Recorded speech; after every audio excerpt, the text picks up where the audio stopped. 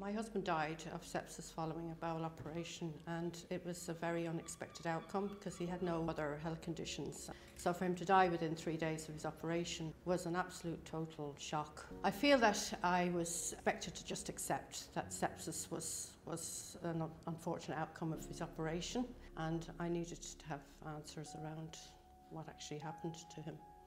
A month later, when I met with the surgeon, and he disclosed to me that my husband's operation had clashed with an on-call situation where the team were covering on-call as well as doing my husband's elective surgery. I had huge issues around that, and I just felt that that issue had contributed to my husband's sepsis, and I just had so many questions. Instead of being supportive of a bereaved family, I felt they were starting to treat me like as if I was a potential risk to them.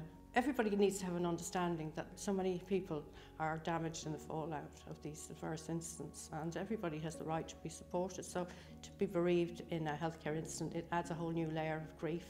And if you're left floundering around for years on your own, I think that just compounds, that creates more harm. It's an additional harm to the family. The culture is changing to one of acknowledging, supporting both the patient and the medical person involved. I've been witnessing this policy evolving over a number of years now, and I know it's been catapulted into a whole new level of awareness in the last year.